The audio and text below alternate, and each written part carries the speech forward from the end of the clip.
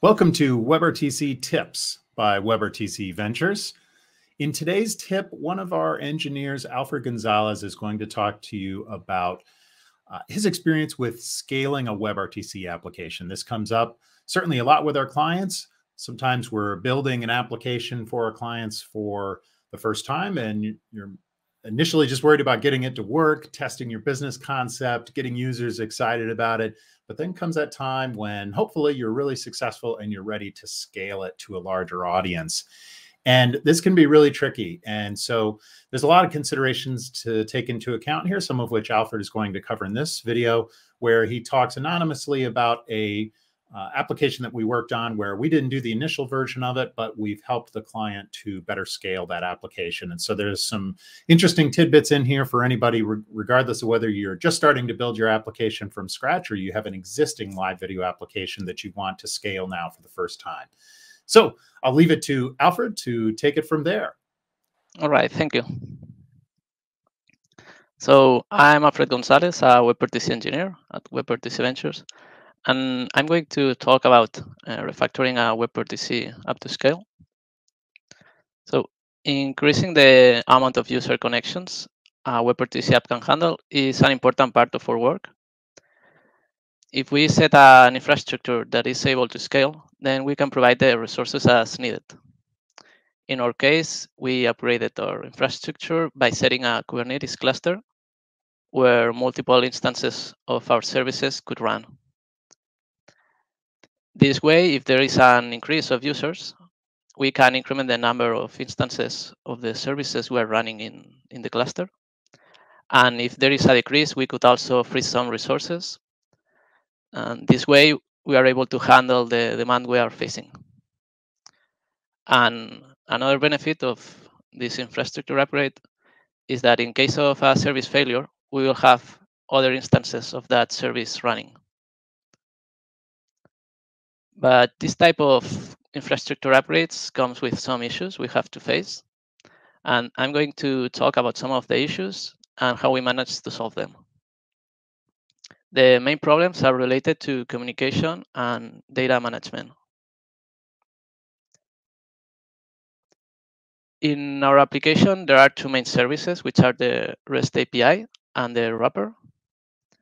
The REST API receives requests from the client and sends messages to the wrapper. And the wrapper handles all the current-related logic. So we have to be able to make requests from service to service, which we were already doing before the infrastructure upgrade. But now we have multiple instances of a service. And we want the request to be only processed by a single instance of a service. So for example, we wouldn't want to create the same connection twice in two different instances of the wrapper. And we were using RabbitMQ for the communication, which already allows us to consume messages only once, even if there are multiple consumers of the same queue.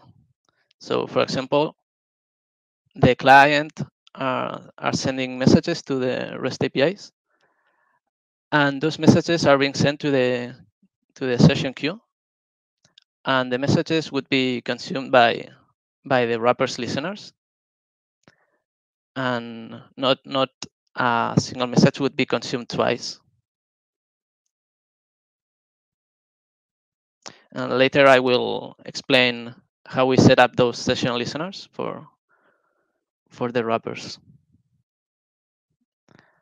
Also, we have fan-out exchange, where we can send messages to multiple queues.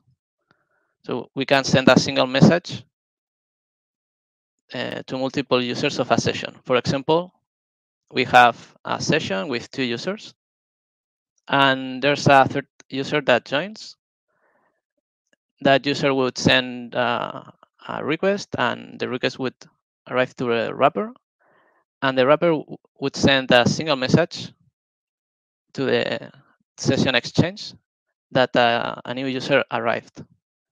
And that message would arrive to all the users that are bound to that exchange. So we send the message to the session exchange. We have two user queues bound to that exchange, and the message would be consumed by both queues. And we can also send messages directly to the user queue, and all the messages would be stored in the user queue until they are consumed. And we use HTTP polling to receive all the messages sent to the user. That is that a user is sending a message to the REST API to receive all the messages sent to its queue. And it would consume all the messages that were sent to directly to the queue, which for this example would be the message 2, and all the messages sent to the session exchange, which would be the message 1. And this way, we have all the messages being received by the users. And the same would be for the user 2. He would send a HTTP poll and would consume the message 1 and 3. Why do we need data persistence? So previously we had data stored in the service memory, which makes it vulnerable to server failure. We wouldn't be able to retrieve the data if the server dropped.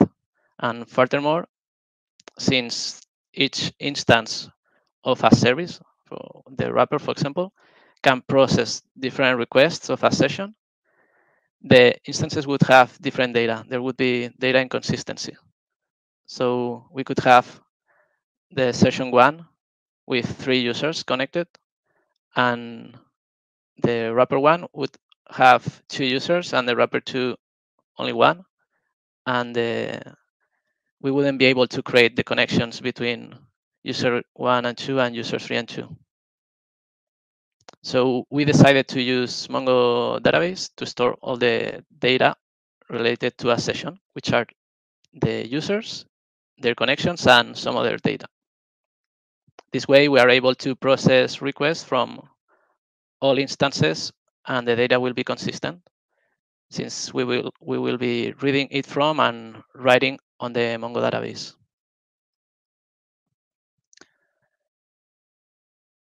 When we create a session, a message is sent to the REST API from the client, and it will create a session queue, which would be the queue session 1, and it will send a create session message to the wrapper queue.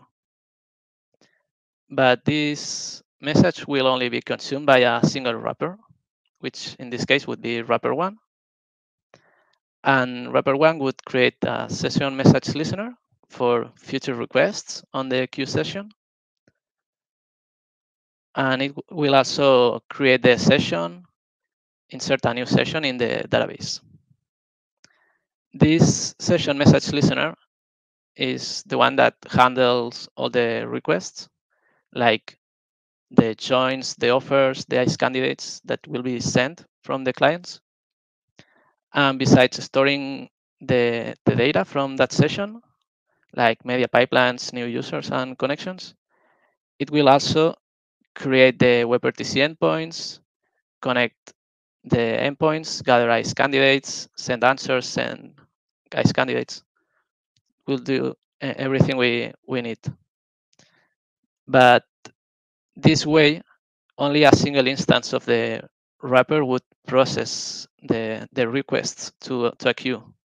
We only have this listener set right now. And we want all other wrapper instances to be able to process requests that go to that session queue. So to do that, we used reactive streams from MongoDB, which allows us to set listeners to data changes in the database. In our case, we set a listener for inserts in the session collection. So when the create session message goes to the wrapper queue and is consumed by the wrapper 1, it will create the session message listener and also insert a new session. And this would trigger the reactive stream which is set for all the wrapper instances. So if we had two more wrappers here, it would trigger for all the wrappers, and that would create the session message listener for that wrapper. So we could have all wrappers consuming from the session queue.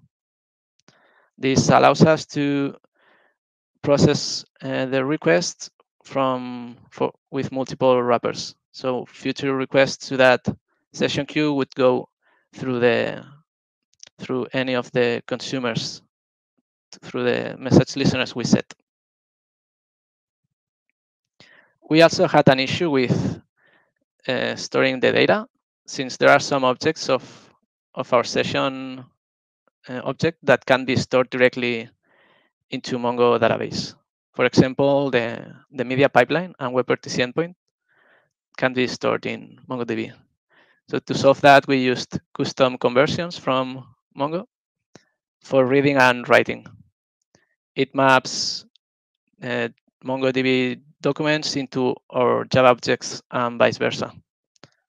So for example, we could have a session with a media pipeline, and when we store it in the database, we would store, instead of the object, we would store the media pipeline ID. And then when we read the session back, we use that ID to retrieve the media pipeline object using some Curento client methods. So we would get the Curento server of that session, then the pipelines of that Curento server, and then find the pipeline that matches our ID. This way, we would retrieve the media pipeline object. And we also faced an issue with data consistency when multiple wrapper instances were modifying the same session at the same time, or a similar same time. So imagine from session 1, we have two users, user 1 and 2, each one with 2 connections. And then there's a new user, the user 3, that is joining, and it's sending requests to the wrapper. And the instance 1 of the wrapper, so wrapper 1 would receive a request to add connection 3.1 and wrapper 2 to add the connection 3.2. And wrapper 1 would, so both wrappers would read the session object from the database, which would be with 4 connections. They would read it at the same time or similar time. And wrapper 1 would add that connection, the connection 3.1, and store it. But later, the wrapper 2 would add connection 3.2 to the same object and store it, which would override the data that was changed in wrapper 1. So we would lose some data there. The solution was to use partial updates. That is to modify the data that is required to be modified instead of the whole document. So instead of getting the document, modifying it, and storing it, we are filtering and updating at the same time. We use the update1 method from Mongo collection, which accepts a filter that matches the document you want to update and an update statement. In the update statement, you can specify the changes that need to be applied using update operators. We used set, push, and pull, and also the array identifier. This way, we can set a specific value, push a value into an array, or pull one element from an array. So, for example, we had the whole session with 3 users and all 3 connections. If we want to remove the user 3, we can delete that user from the Mongo database by pulling the user 3 from the user array of the session where session ID equals 1. And this way we would remove this user and all the connections. And we can also delete the connections linked to that user, which would be connection 3.1 and connection 3.2, from all users of the session 1 by pulling all the connections with a user value 3. And another thing worth to mention is how to handle the reconnection. We have two different cases, which would be when a KMS drops or a client drops from a call.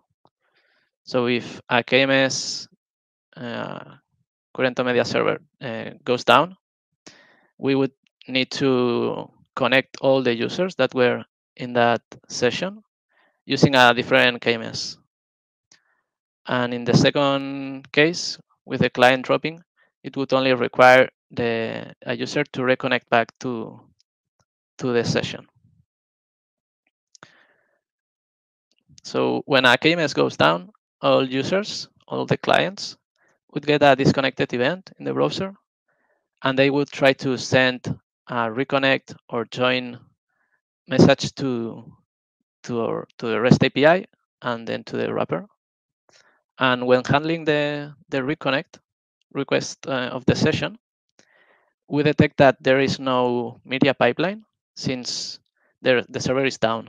So the media pipeline of the session doesn't exist. Then we check for KMS availability. We may have multiple KMS for the cluster. And when checking for the availability, we try to reconnect the KMS that has dropped, and we select it if it's working back again, or we can select a different available KMS. That would be the one with the lowest memory usage.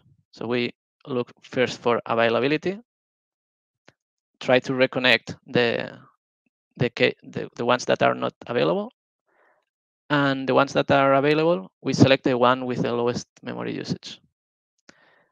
Then we just create a new media pipeline for the session reconnection and save it in the Mongo database. And all future requests that go to that session will use the new media pipeline to create the connections. And if a client drops, it will try to reconnect to the session, sending join requests to the REST API. But it can sometimes be too sensitive. We've seen micro drops, and we don't want the client to try to reconnect when there's a micro drop that doesn't even disconnect the user. So we need to limit the reconnect sensitivity. We could add a timer or a counter before trying to reconnect. All right, thank you so much, Alfred, for sharing those tips with us today on scaling your WebRTC application. If you're ready to build your live video application, contact us at WebRTC.Ventures. You can go to WebRTC.Ventures. You can follow us on Twitter. Contact us there. We'd be happy to apply our expertise in building live video applications for